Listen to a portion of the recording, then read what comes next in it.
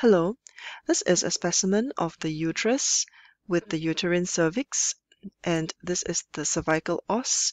Here is the left fallopian tube and ovary, and here is the right adnexal structures, and this is a very dilated right fallopian tube, and here is the right ovary, which has been slightly flipped upwards. This is the anterior surface of the uterus, and again we have a very markedly dilated right tube, and this is the left fallopian tube.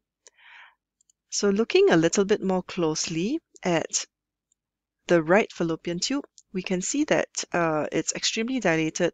It has not been cut into, so we're not able to see the cut section, but we can see in this area that it is a little bit translucent. The wall is thinned, and it appears to contain quite clear fluid. This diagnosis here is Hydrosalpinx. Hydrosalpinx is a state where there is distension of the fallopian tube, which is often filled with fluid. The fluid is usually clear or serous, and if the tube is actually dilated and filled with blood, this is called hematosalpinx, or if it is filled with pus or purulent material, it is called pyosalpinx.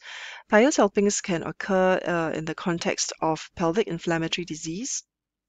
So the causes of hydrosalpinx are several, and it could be due to the presence of inflammation, and sometimes there is healing and scarring and fibrosis with adhesions, which may occur at the femoral end and hence cause a blockage in the tube lumen.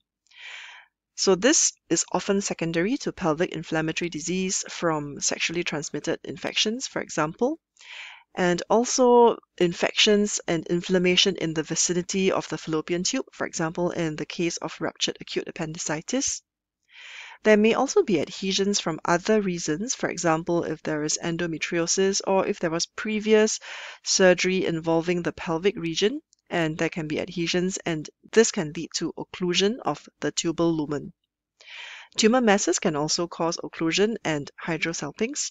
So clinically, this condition may actually be asymptomatic, or the patients may have kind of a vague pelvic pain. Importantly, in terms of the complications, this may also give rise to infertility, as the passage of the egg through the fallopian tube is impaired.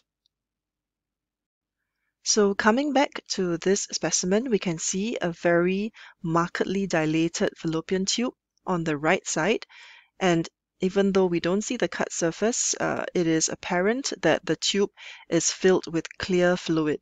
And this is an example of hydrosalpinx, and you can see because it is likely that there is obstruction at the femoral end, and hence this causes proximal dilatation and distension of the tube.